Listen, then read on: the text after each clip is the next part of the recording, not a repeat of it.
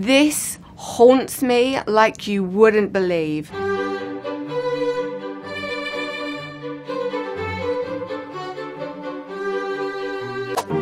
This is when I was in the Spice Girls, so undoubtedly it was a fun night with the girls, probably a little bit of wine at some point throughout the night. And this was actually, I think it was a Maria Grach-Vogel dress. It was very sheer, and it was corseted. It was quite amazing. It was super, super light. And I felt really good in it, and I had very, very straight hair. Addicted to the hair straighteners, super, super shiny, straight hair. And here's baby with a bit of a frizz. Emma's got a bit of a frizz, but it was a good one because we were celebrating, and the Brit Awards was always a really fun thing for us to do because it was celebrating British music. I think it was relevant at the time. I think so. Maybe it was just as funny back then, I just didn't know about it. And actually very cute. They were really stiff. Those trousers were the trousers were stiff. The trousers were stiff, everyone.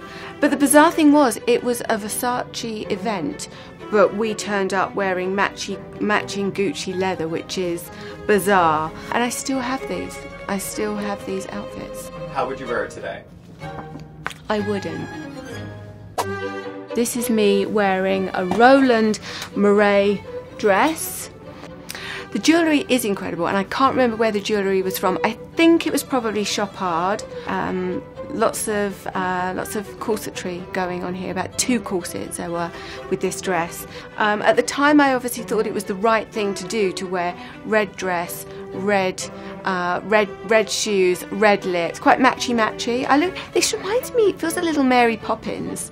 It's a little bit of a Mary Poppins dress, but it felt incredible. It was beautifully made, and I actually bought it in a sample sale. I went to a Roland Mouret sample sale, and that's where I bought that from. I think it was the one and only time I wore platform trainers, and Vogue found it. I threw out the first pitch at the Dodgers, so this was quite an exciting thing to do. I was probably rubbish at it, as I am with most sport, but that's actually a great picture. Hot pants and platform trainers. It's going to haunt me forever. And even more strange, a Dodgers zip-up jacket. Spice up your life. It's not the first time I've said that. And here we are at Kate Middleton's wedding. I was very, very pregnant. So little Harper is in my tummy there. And this was a dress that I made in the studio for myself, which I love. I still love this dress. It was comfortable because I was about 8 months pregnant during this time, and it was a Philip Tracy hat and some shoes that Christian Louboutin made for me. I had Spanx on, and I was in the back of the car after the wedding, desperately trying to get the Spanx off. And I couldn't, and it was quite claustrophobic, and I had a bit of a panic attack trying to get out of the Spanx.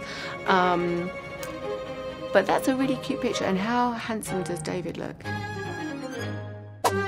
And here I am looking very, very cold in, wait for it, a pair of trainers. It was so cold this season. I remember that the lights kept turning up. We kept losing the power at the venue of the show, and I remember people were really making quite a fuss over the fact that I was wearing trainers, which is crazy. Posh Spice wears trainers. Do I have a favourite? I mean, I love this picture because I just think that we look so cute.